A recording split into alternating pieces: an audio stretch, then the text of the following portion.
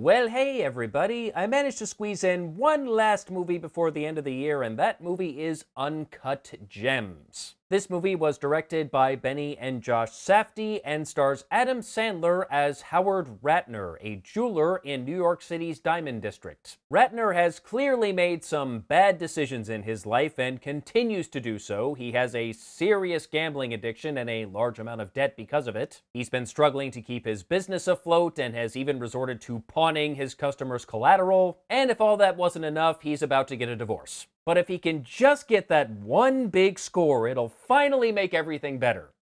Spoiler alert, it will not make everything better. I suppose this is not the typical Adam Sandler movie. Well, actually, in a sense it is, in that it's mostly not funny.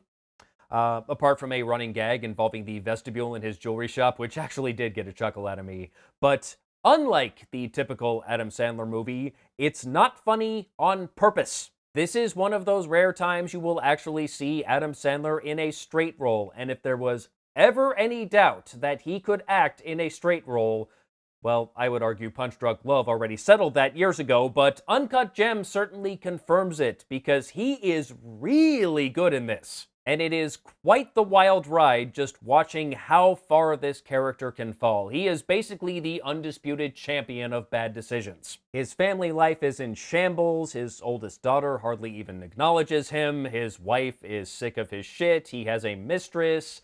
It's not entirely clear whether the mistress is the reason his marriage is about to end, or if the marriage was already on the rocks and the mistress came later. Either way, his wife has had enough. He is far too trusting of some very untrustworthy people, which constantly lands him in hot water. And this guy's gambling addiction is just painful to watch. It absolutely just owns his life as much as any other type of addiction. Honestly, I think he would have been better off if he was just on drugs. He just cannot stop making the sports bets, even when his life is on the line. He just can't. And at times the character is very sympathetic, and it's not every day that I can say I feel sympathy for an Adam Sandler character, but yeah, it's very easy to feel bad for the guy, but at the same time, the sympathy can only go so far because everything bad that happens to him, he brings on himself. Idina Menzel plays Howard's soon-to-be ex-wife, and man, she was great. Just the sheer amount of disgust she can portray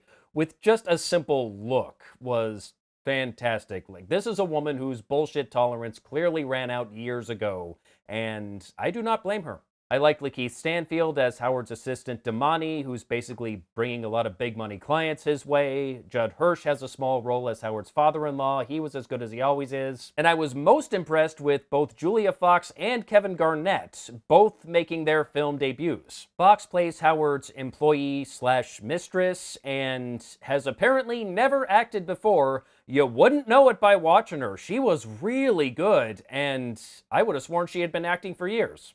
I hope she continues to act for years, because she's great. And Garnett didn't exactly have to stretch much, since he was just playing a fictional version of himself, but still, I was impressed. Now, while I did like this movie quite a bit, I don't know that it's absolutely necessary to see it on the big screen. If you do, I would say it's probably not worth paying full price. It's better as a matinee.